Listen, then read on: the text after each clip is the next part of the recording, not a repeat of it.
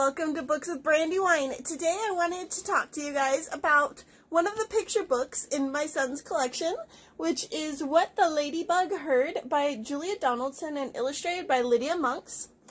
I've actually had this book for a while, but didn't read it until yesterday, and I don't know why, because this book is so much fun, and we've already read it like 8 times just since we pulled it off the shelf.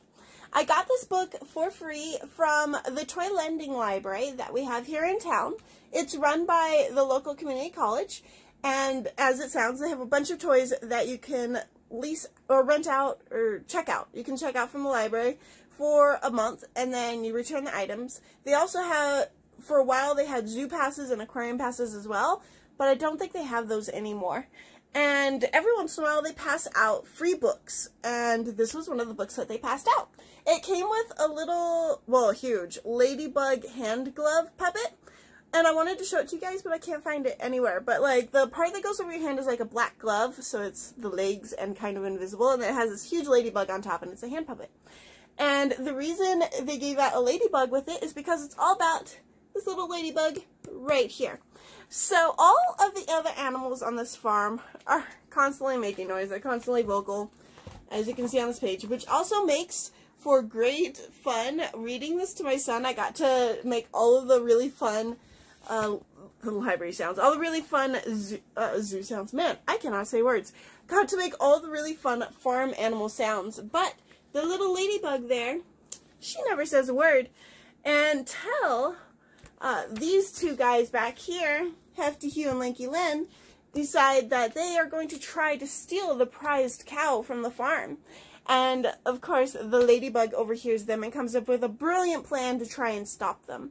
And it is so much fun. It's really, really quick. I mean, it's a picture book, but it's still really, really quick. I had so much fun. I think I read this to my son like 8 times in a row. I was making all kinds of crazy noises for the animals, and at one point I even sang it to him, because all of the lines are rhymed, but they're like really easy rhymes to read, and so they're also really easy to sing. And so my son really, really enjoyed this book. He kept flipping back and forth to have me start reading it again. Every time I finished, he'd open the book again so I could read it again. So I loved the writing by Julia Donaldson. I also loved the illustrations by Lydia Monks. I do base a lot of my picture books on their aesthetic and their artwork. It's really, really important to me that I find a picture book that is really pretty to me to read, and this book definitely falls into that category. Take this off so you can see it better. The whole farm is incredibly colorful, and one of the design decisions that I particularly love, how clearly you can see it, is, you see, like, this is the shape of a tree, but the actual, like, leaves, it's an actual picture of a tree. And it's the same thing for, like, these leaves back here. Like, it's the shape of a leaf, but those are actual pictures of leaves. And then, see, you can really see it on this bush here. You can see that it's a photograph of leaves. And then, like, for the sheep, like, that's a picture of, like, actual sheep wool that they used for the picture. And then, of course, the rest of the pictures are, like, actual, like, illustrations and drawings. But I loved that. It reminded me a lot of a, I forget what they call it when it's like the multi-textural medium thing artwork. It really, really reminded me of that. So I found it incredibly beautiful.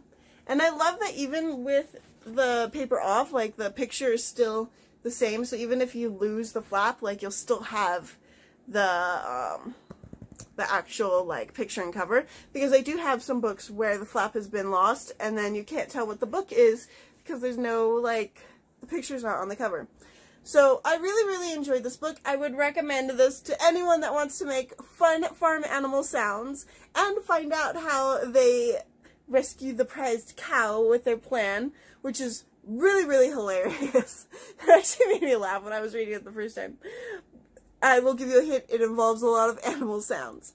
And so this book, I had so much fun reading this book. I would definitely suggest you guys go check it out.